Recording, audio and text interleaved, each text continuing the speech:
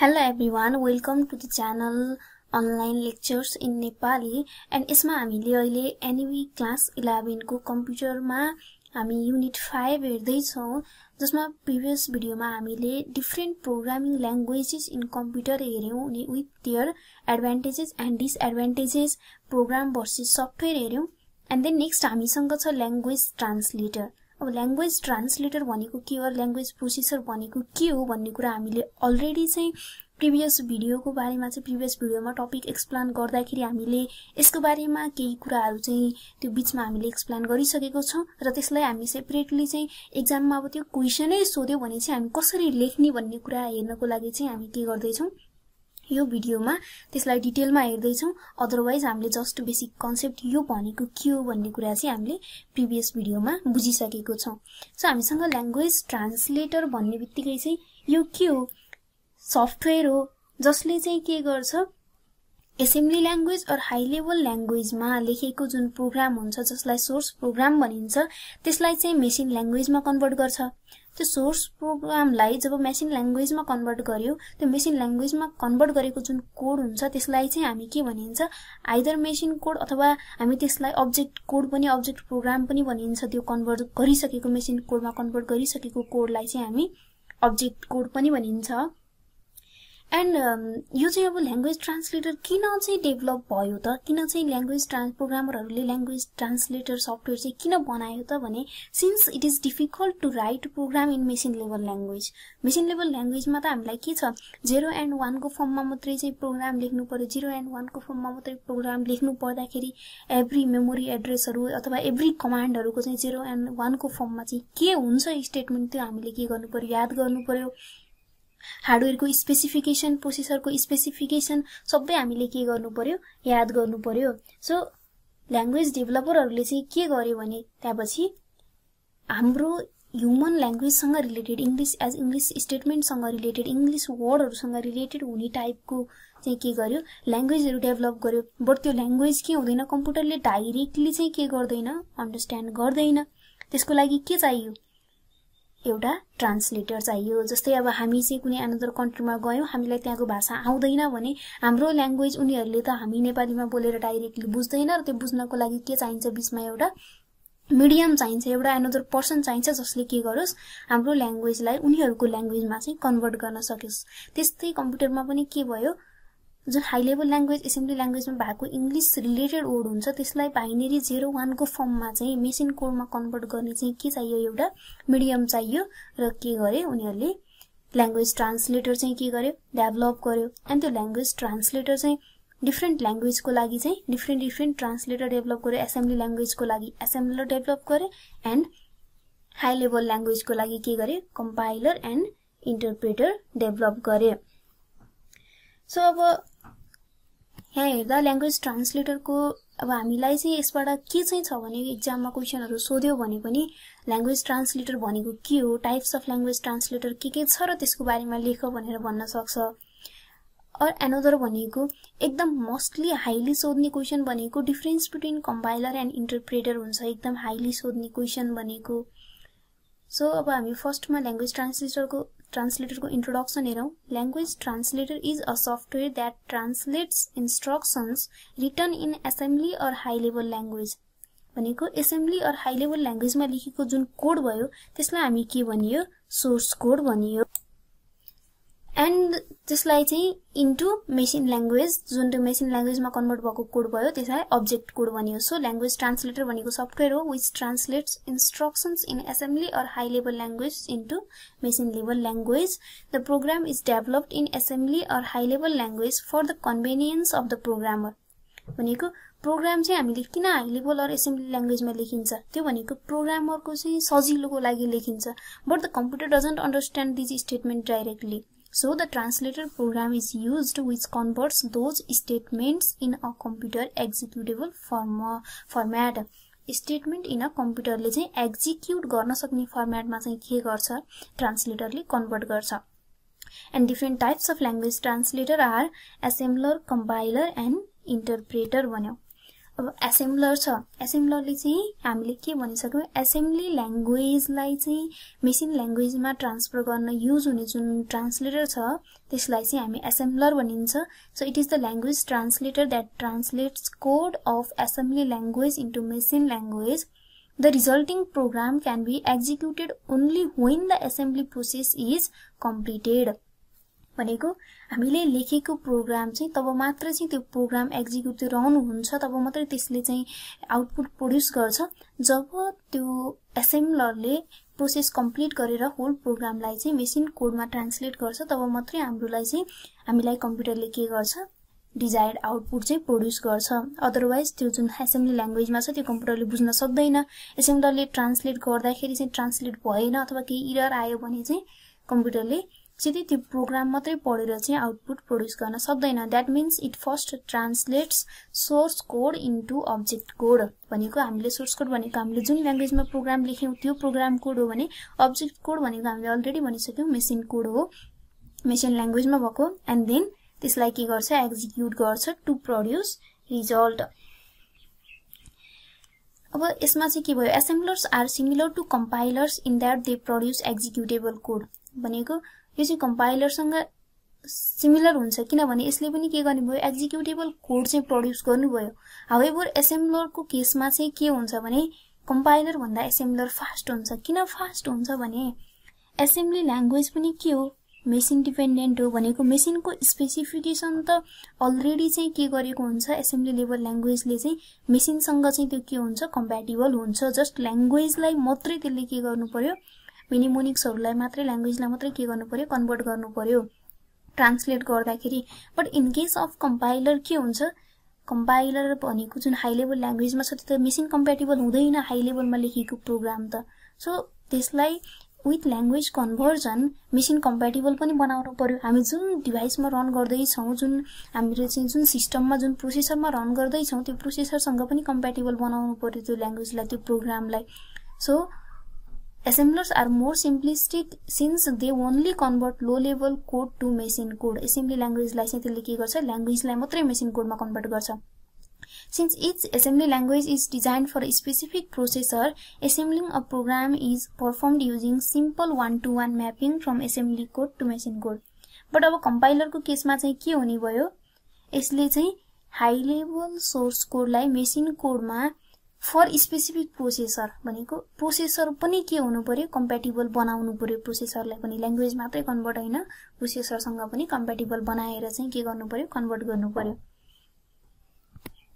अब यहाँ एसेम्बली ल्याङ्ग्वेजको केसमा चाहिँ के छ, हामीसँग एसेम्बली ल्याङ्ग्वेजमा के भनिसक्यो, डिफरेन्ट मिनिमोनिक्सहरु हुन्छ, सिम्बोलिक इन्स्ट्रक्सन्सहरु हाम्रो प्रोग्राममा लाइक मुभ स्टोरहरु छ यहाँ, अनि त्यसपछि एड स्टोरहरु भनेको छ। यो सबै हाम्रो मिनिमोनिक्स छ र त्यसलाई एसेम्बलरले के गर्छ, मेसिन कोडमा कन्भर्ट गर्छ। मेसिन कोड भनेको 0 एन्ड 1 को फर्ममा हुन्छ। यो चाहिँ जुन छ यो भनेको हाम्रो के हो, सोर्स कोड हो एसेम्बली ल्याङ्ग्वेजमा, अनि यो भनेको मेसिन कोड हो जुन फर्ममा चाहिँ मेसिनले बुझ्न सक्छ। एन्ड एसेम्बलरले त्यो बीचमा चाहिँ के गर्छ, एसेम्बली ल्याङ्ग्वेजमा भएको कोडलाई चाहिँ यो मेसिन कोडमा चाहिँ कन्भर्ट गर्छ। यो चाहिँ डिफरेन्ट एउटा सफ्टवेयर हो। सो नेक्स्ट वान छ हामीसँग एनदर ट्रान्सलेटर, त्यो चाहिँ के हो, कम्पाइलर। एन्ड यो चाहिँ के भयो, हाई लेभल ल्याङ्ग्वेज चाहिँ ट्रान्सलेट गर्नको लागि युज हुन्छ, high level to low level. And compiler is the translator which translates high level language into machine language at once भनेर भनेको छ। भनेको let us suppose अब हामी चाहिँ एउटा चाहिँ कसैले चाहिँ स्टोरी, कसैले लेटर पठायो, अब एउटा चाहिँ नेपाली मात्रै बुझ्ने चाहिँ फ्यामिली छ, कसैले उसको बाहिरबाट चाहिँ के गर्यो, इंग्लिशमा लेटर लेखेर पठायो।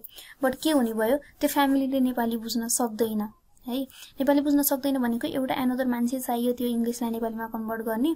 एन्ड त्यो जुन इंग्लिश बुझ्ने हुन्छ उसले के गर्छ, होल लेटर एकैचोटी होल लेटर पढ्छ एन्ड देन त्यसलाई चाहिँ ट्रान्सलेट गरेर त्यो फ्यामिलीलाई चाहिँ नेपालीमा एकैचोटी होल लेटर चाहिँ के गरिदिन्छ, सुनाइदिन्छ। त्यो खालको प्रोसेसिङ भनेको कम्पाइलर हुन्छ। एनोदर हामीसँग के हुन्छ ल्याङ्ग्वेज ट्रान्सलेटर भनेको इन्टरप्रेटर हुन्छ। इन्टरप्रेटरको केसमा चाहिँ के हुन्छ भने त्यो जुन बीचको त्यो ट्रान्सलेटर छ त्यो पर्सन छ उसले के गर्छ फर्स्ट सेन्टेन्स पढ्छ त्यसलाई ट्रान्सलेट गरिदिन्छ, सेकेन्ड सेन्टेन्स पढ्छ त्यसलाई ट्रान्सलेट गरिदिन्छ।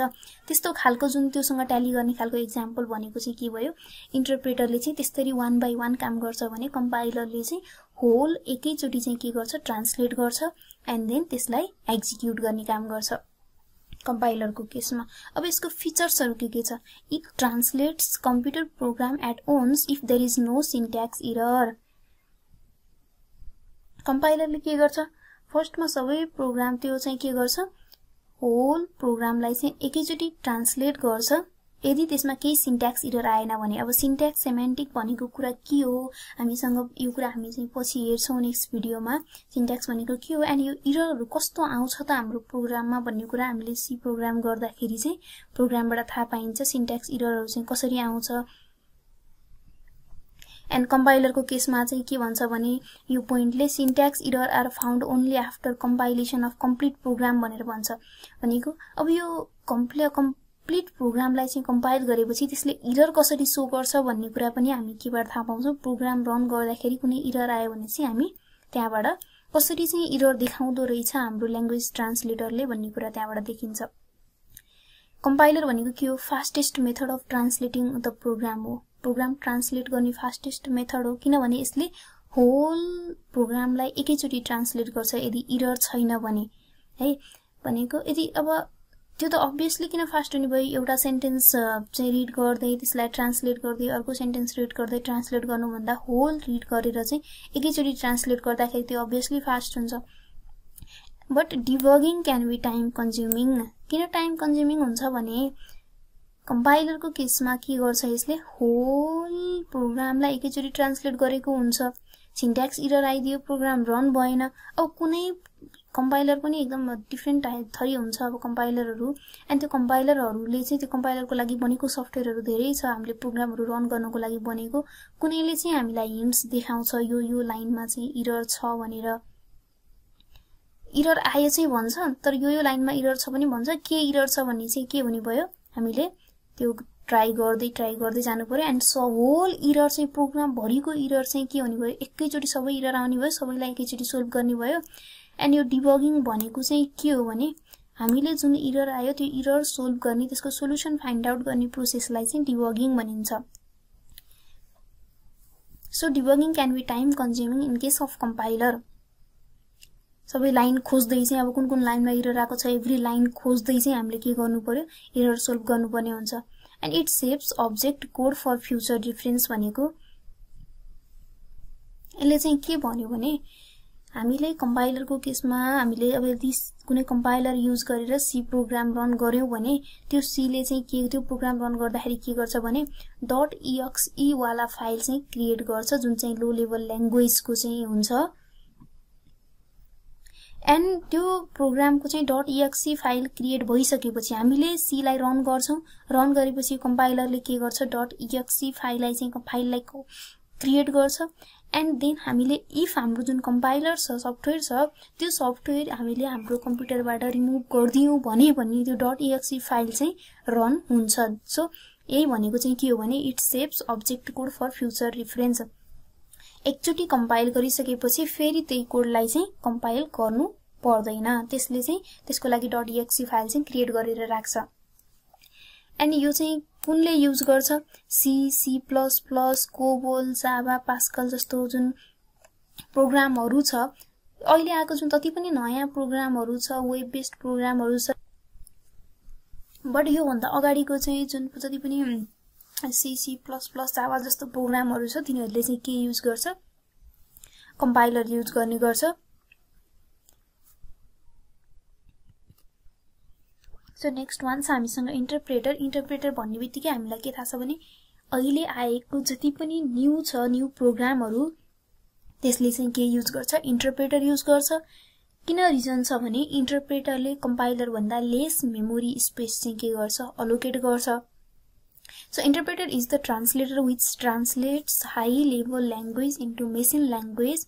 अब यसको केसमा मैले के भनिसके one line at a time एउटा स्टेटमेन्टलाई एकचोटी ट्रान्सलेट भनेको एकचोटीमा एउटा स्टेटमेन्ट मात्रै ट्रान्सलेट गर्छ एन्ड देन त्यो लाइनलाई चाहिँ के गर्छ ट्रान्सलेट गरेपछि त्यो लाइन एक्जिक्युट गर्छ देन अनदर एक्जिक्युट गर्छ त्यसरी एक्जिक्युट गर्दै जान्छ so that syntax error can be trapped after the translation of every line कुनै लाइनमा चाहिँ एरर आयो भने त्यसले चाहिँ ठ्याक्क त्यो लाइनमा चाहिँ एरर आयो भनिन्छ सो त्यही लाइनमा चाहिँ हाम्रो के हुन्छ एक्जिक्युसन स्टप हुन्छ भनेको कहाँ एरर आयो भन्ने ठ्याक ठ्याक चाहिँ हामीलाई फाइन्ड आउट गर्न इजी हुने भयो अब यसको फिचर्स के छ स्लोवर मेथड हुने भयो अलरेडी भन्छ यो होल प्रोग्राम एकैचोटी रिड गरेर एकैचोटी ट्रान्सलेट गर्नु र वन बाइ वन ट्रान्सलेट गर्नु obviously वन बाइ वन गर्दाखेरि चाहिँ के हुन्छ स्लोवर हुन्छ एन्ड त्यो चाहिँ के हुन्छ अब कसैले चाहिँ कसरी स्लोवर हुने भयो नि कसैले चाहिँ त्यही लेटर पढेर सुनाउँदाखेरि होल लेटर इंग्लिशमा पढेर एकैचोटी नेपालीमा सुनाउँदा हामीलाई बेटर लाग्छ कि वन लाइन पढेर सुनाउँदा हामीलाई बेटर लाग्छ obviously हामीलाई त्यो होल लेटर चाहिँ उसले एकैचोटी पढेर हामीलाई चाहिँ एकैचोटी नेपालीमा ट्रान्सलेट गरेर सुनायो भने बेटर लाग्छ सो कम्पाइलर चाहिँ के हुने भयो फास्ट हुने भयो अनि इन्टरप्रेटरले के गर्दैन अब्जेक्ट कोड सेभ गर्दैन यसले चाहिँ एकैचोटी प्रोग्रामलाई चाहिँ इन्टरप्रेटरले के गर्छ सोर्स कोड भयो इन्टरप्रेट गर्छ भनेको इन्टरप्रेटरले ट्रान्सलेट गर्छ कुनै अब्जेक्ट कोड जेनेरेट गर्दैन यसले चाहिँ अब्जेक्ट कोड त्यो जेनेरेट गर्ने त्यो रन गर्दिहाल्छ एक्जिक्युट गर्छ बट त्यो जुन अब्जेक्ट कोड भयो त्यसलाई चाहिँ के गर्दैन सेभ गर्दैन फ्युचर रेफरेन्सको लागि एन्ड भनिसक्यो एभ्री लाइनमा एरर आयो भने हामीलाई ठ्याक्क थाहा हुने भयो र डिबगिङ के हुने भयो इजियर एन्ड फास्टर हुने भयो कुन लाइनमा एरर आयो ठ्याक ठ्याक त्यही लाइनमा चाहिँ एरर आउने बित्तिकै हामीले सोल्भ गर्न पाउने भयो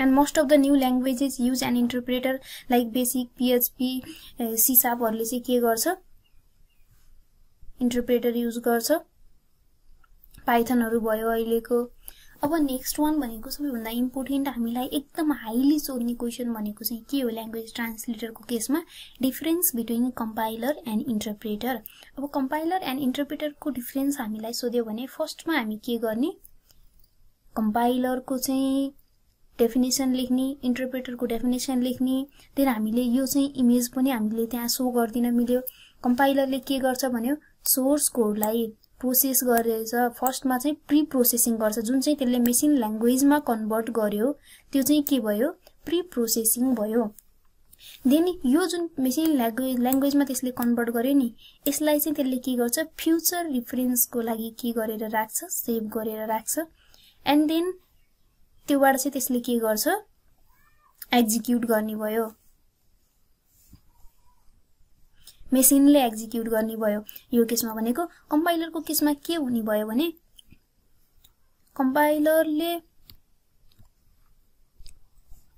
फर्स्टमा अब्जेक्ट कोड जेनेरेट गर्ने भयो त्यो अब्जेक्ट कोडलाई त्यसले सेभ गर्छ फ्युचर रेफरेन्सको लागि एन्ड हाम्रो मेसिनले चाहिँ त्यही अब्जेक्ट कोडलाई चाहिँ के गर्ने भयो जतिचोटी पनि हामीले त्यो अब्जेक्ट कोडलाई चाहिँ रन गर्न सक्ने प्रोसेस गर्न सक्ने भयो देन इन्टरप्रेटरको केसमा के छ सोर्स कोड छ एन्ड सोर्स कोडलाई इन्टरप्रेटरले प्रोसेस गरेर के गर्दिन्छ एकैचोटीमा एक्जिक्युट गर्दिन्छ बट कुनै अब्जेक्ट कोड चाहिँ के गर्दैन त्यसले फ्युचर रेफरेन्सको लागि राख्दैन so here we have difference between compiler and interpreter अब compiler and interpreter को बारेमा हामीले हेर्यौ भने कम्पाइलरमा के छ it translates whole program into object code at a time यसले चाहिँ होल प्रोग्रामलाई चाहिँ एकैचोटीमा चाहिँ के गर्छ ट्रान्सलेट गर्छ भनेको छ एन्ड इन्टरप्रेटरको केसमा it translates one line or single statement of programme into object code at a time भनेको एकचोटीमा एउटा लाइन अथवा सिंगल स्टेटमेन्टलाई मात्रै के गर्छ ट्रान्सलेट गर्दै जान्छ कम्पाइलरको केसमा के हुने भयो errors found after completing translation of whole programme translate गरेपछि मात्रै के हुन्छ हामीले एरर फाइन्ड आउट गर्न सकिन्छ इन्टरप्रेटरको केसमा हेर्ने हो भने error found out after translating a line of the programme at a time programme चाहिँ के गरिन्छ त्यो स्टेटमेन्ट चाहिँ ट्रान्सलेट गर्ने बित्तिकै चाहिँ त्यहाँ एरर आयो भने त्यसले के गर्दिन्छ एरर शो गर्छ compiler based programme is difficult to code and debug किनभने अब चाहिँ हामीसँग एरर एकैचोटी शो गर्ने भएपछि त त्यो त obviously डिबगिङ गर्न चाहिँ टफ हुने भयो बट सरी यार इन्टरप्रेटर बेस्ड प्रोग्राम यहाँ इन्टरप्रेटर लेख्नु होला interpreter based programme is easy to code and debug the translating process is incredibly faster translation त फास्ट हुने भयो होललाई एकैचोटी ट्रान्सलेट गर्दा बट इन्टरप्रेटरको केसमा translation process is slow it is usually a large programme and requires large memory space यसले चाहिँ अब यसमा लेखिएको कम्पाइलरको केसमा प्रोग्रामहरु पनि लार्ज हुन्छ यसले .exe फाइल पनि सेभ गर्छ सेभ गरेर राख्छ त्यसले गर्दा पनि मेमोरी स्पेसहरु चाहिँ अकुपाई गर्ने भयो बट इन्टरप्रेटरको केसमा चाहिँ प्रोग्रामहरु पनि युजुअली स्मल हुन्छ एन्ड मेमोरी स्पेस पनि के हुन्छ लेस मेमोरी स्पेस अकुपाई गर्छ and इन्टरप्रेटरले new programming language use गर्छ भन्यो देन कम्पाइलरले चाहिँ के गर्दैन न्यू प्रोग्रामिङ ल्याङ्ग्वेजहरुले चाहिँ कम्पाइलर युज गर्दैन एक्जाम्पलमा कम्पाइलरको केसमा C, C++, जावाहरु चाहिँ कम्पाइलरले कम्पाइल गर्छ भने इन्टरप्रेटरले बेसिक C#, PHP, पाइथनहरु चाहिँ इन्टरप्रेटरले कम्पाइल गर्छ